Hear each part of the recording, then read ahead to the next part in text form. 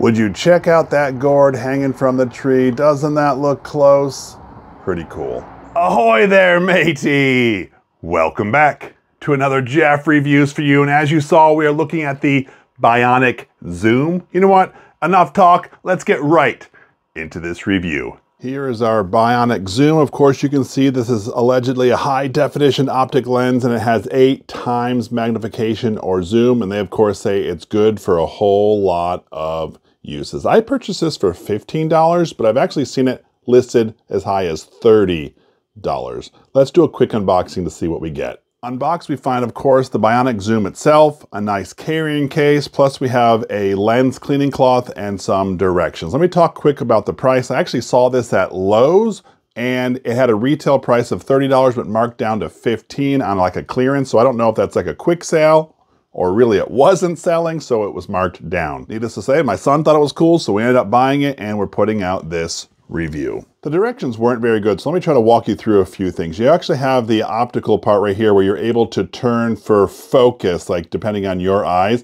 Plus there's this part right here where you can turn, this is what's zooming in and out. You actually utilize both of them to get the clearest picture possible. You can of course see the color pattern. It's this light gray and orange. This whole thing feels as though it's made in some sort of rubber. I really do like that. I kind of wish, however, this was like black because I fear that this gray is going to get dirty pretty easily. I don't think I mentioned this earlier, but it also comes with a convenient carrying strap so you could sort of be hands-free or loop it on something if you don't want to hold on to it all day. We want to get a quick weight of the Bionic Zoom because, man, do you really want to carry something around that's real heavy? So we set it on our scale. Look at that. The directions actually tell us it's 11.5 ounces, but as you can see, we are only 7.2 ounces. Do a quick measurement from top down. You see it's around 6 inches, and of course, at the widest part here, you're just about 2 inches. The directions do recommend that you store this in a cool, dry place and keep it in this carrying pouch just to keep it safe so you don't damage either the Bionic Zoom or the lens. Of course, we already talked about the cleaning cloth. They actually recommend only to use the cleaning cloth and not to clean the lenses all that often because excessive cleaning either with this or a coarse cloth could scratch the lens. In my opinion, I don't know why it did not come with a cap to put on over here so I can keep that lens protected. Even in the carrying case, it is exposed. The Bionic Zoom also recommends not looking directly at the sun, but like we needed that because that should be a no-brainer. Also, this is water resistant, meaning it can be splashed, but it cannot be submerged. And so really that's all there is to it. This can be used day and night. First thing we're gonna do is gonna test it during the day. Maybe we can find some birds. And then of course, we might try to look at the stars or the moon at night. I wanted to do some bird watching today, but unfortunately it's really, really windy and the birds don't want to, well, be out, I guess. So we're still gonna try out our Bionic Zoom, and if we see a bird, that'll be awesome. So there's a tree right in front of me, and that's about 50 feet away, and there's actually a gourd hanging from that tree. You might be able to see it. What I'm gonna do is I'm gonna put the Bionic Zoom in front of the camera and see what it looks like. All right, let's line it up. Same tree. Oh, where is it? There's the gourd. See how close it looks? This is the same angle. You notice, I'm gonna try to hold this steady. I can see that it's wobbling here on camera. It's pretty clear in the middle, but around the edges, of course, it's a little fuzzy. Now, it's not as bad as it's looking on camera. That's just because I'm having trouble lining up the lens with the Bionic Zoom, but man, I can see that up close. There it is. I actually just brought the camera up close to this gourd because look inside, there's been a busy bird making a nest, no eggs in there, but it's pretty sweet. 2 hours out here, oh, it flew away. I said I finally spotted a bird and it flew away.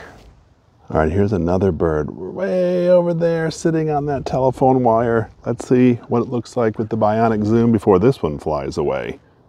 Bionic Zoom. And there it is up close using the Bionic Zoom. I'm sorry, it's so wobbly. It's hard to keep my hand still while holding this to the camera. But look, I can't actually see the bird. Now, could I tell what that bird is? Not at all. But I know there's a bird there. There, right to the left of the telephone pole is a bird. I'm actually going to use the camera zoom to see what this looks like. We're zooming in. 2 times, 3 times, 4 times. Oop, I just went to 9. All right, we're going to try to hit 8 times zoom. And there we are, and you can see that bird at 8 times zoom using the camera zoom. Now, you know what I'm gonna do? I'm gonna zoom back to 1 and try the Bionic Zoom to see what looks better. I am really appreciative of that bird not moving because this takes a long time to get it into focus through the camera. But look, I'm gonna give you a side-by-side. Which one looks better? Do they look the same? So, tell me, what are your thoughts of the Bionic Zoom? Something you would use? Not so much? Let me know your thoughts down in the comment section below. I would love to hear from you. Here we are at night. You can see our crescent moon. Let me see what happens if I zoom in on this moon. All right, so right there, 3, 4. I'm gonna try to center it again. You can sort of still see the crescent. I'm only at 6 times zoom right now. All right, there we are at 8. Well, that's pretty cool. What I'm gonna do now is let's attach the Bionic Zoom when we're back out to 1.0 as far as our zoom to see what it looks like. Actually, you know what? I can't hold it steady very much, but the Bionic Zoom I think looks better than my camera did. That is so cool. Looking at the moon through the Bionic Zoom. I tell you what, it is fuzzy on this camera, but in person, this thing is crisp and clear and pretty sweet. In this video, we were looking at the Bionic Zoom. It's a mini telescope that you can see things really far away. So what did I think of it? First things first, let's talk about that price. I actually paid 15 bucks for it, but I have seen it as high as $30. In my opinion, $15 was okay for what I got. I did think it was kind of cool that you could use it during the day or at night, and you got 2 different experiences while looking at things. That was pretty neat to me.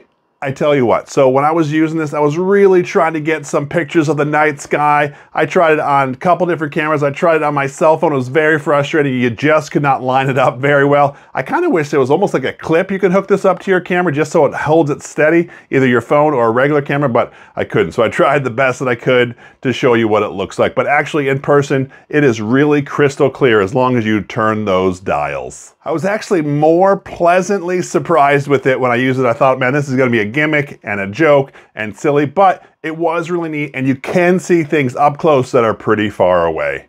Let's talk about that claim of you can see things up to 50 miles away. Can you really do that? Well, you know what? Now that I think about it, I did see the moon through it, and that's about, what, 239,000 miles away? So yeah, that you can see, but definitely not something here on Earth. You're not gonna see something up to 50 miles away. It was cool to look at birds, it was cool to look at trees, and my son thought this was a pretty cool pirate telescope, so in my opinion, it's a-okay. Anyway, that was my full review of the Bionic Zoom. If this is something that interests you, I will leave a link down in the description. This is Jeff with Jeff Reviews for You. As always, thanks for stopping by, and I hope you have a great day. I was reading through the Amazon reviews, and as per this review, they had a 4.4 star rating. Now, there weren't a whole lot of people that reviewed it, but a lot of the reviews were the same. It's not what I expected, but you know what? It's not that bad. Some thought it was going to be a great kid's toy, or maybe even a Christmas gift. I actually think, you know what? What a great idea to take this to a concert or a sporting event. If you got the cheap seats, now you can see what's happening. I really do appreciate that you stayed around for my entire review of the Bionic Zoom. You know what? When I was shooting this video at night, I actually took my lizard necklight out with me. It's a review I did not that long ago. What I'm gonna do is I'm gonna link that video right up here, and I would love it if you would click on this link. And when you do, by the magic of the internet, I'm gonna join you at this review. So go ahead, click it. It's safe, I promise.